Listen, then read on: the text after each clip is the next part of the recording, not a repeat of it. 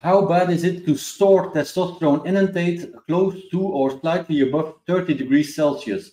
As in, how fast will it lose effectiveness and can no longer be used?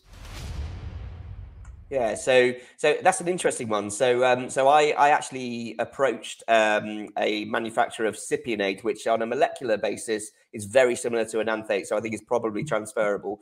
So because I was having issues with the cypionate crystallizing, which is quite a common issue if you transfer it into another vial, like one of these, out of its glass ampule. And they said it has a good tolerance for high temperature, but a poor tolerance for low temperature in terms of its structural stability on a molecular level.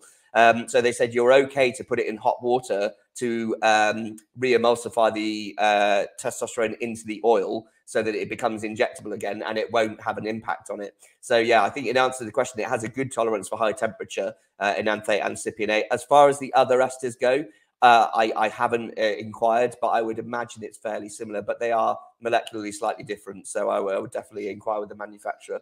But yeah, I think for enanthate, yeah, it's perfectly safe to store it slightly higher. I actually store my own on a reptile heat mat to prevent crystallization, because in the UK, it gets very cold in the winter, and I store my my test in a safe to keep it away from my children.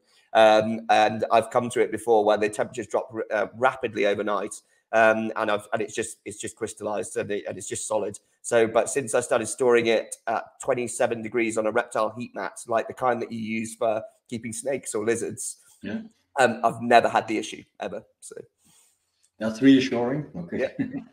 Give this video a like and visit the shop test store for your supplements, insulin syringes, disinfection alcohol pads and 10 ml glass vials. Also check out my new ebook Acne on TRT.